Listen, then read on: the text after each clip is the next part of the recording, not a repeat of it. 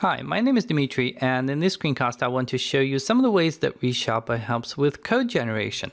So let's make a simple class called person, and I'll add a couple of fields and properties to this class. So let's have a field called ID, and let's also have properties name and age. And now let's suppose I want to have a constructor for this class. So how do I do it? I certainly don't want to write it by hand. Instead, what I can do is use the general completion feature in ReSharper. This essentially lets me write ctor, and notice I have a couple of options here. So ctor_f would create a constructor with initialized fields, ctor_p would initialize the properties, and ctor_fp would initialize both. So if I choose this one, for example, I initialize both properties as well as the field with the appropriate parameters. Now let's suppose I want to have a nice toString implementation for my class.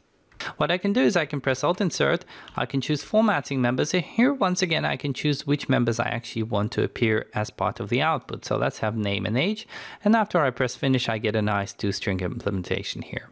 Now let's suppose I want to start using this class as part of a user interface, and I want to implement change notifications, which means using the iNotify property change interface. So what I can do here is, after I press enter, I can actually implement the interface, which means that ReSharper, it doesn't just generate the characteristic event for me, it also generates the event invocation, which is thread safe. It uses the latest C# feature here as well. So it's fairly useful to have this automatically generated. And now of course what I can do is I can change the properties. So effectively I can change each of the properties to use this change notification. I can press Alt Enter on a property and choose toProperty with change notification. Here, as you can see, the property gets rewritten. So in the setter we do lots of things which check for self-assignment, then we assign the backing field that's been generated for us, and then we perform the property changed invocation.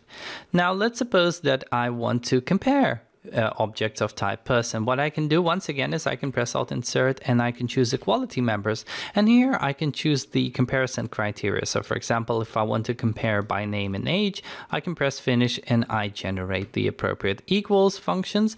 I get a get hashcode implementation as well. I get the equals and not equals operators, and notice we have an I_equatable of person up above as well. But if I want specific comparisons, like let's suppose I want to compare by ID, what I can do is I can go back into the generate menu and I can choose equality compare, and here I can choose ID, and this does something different.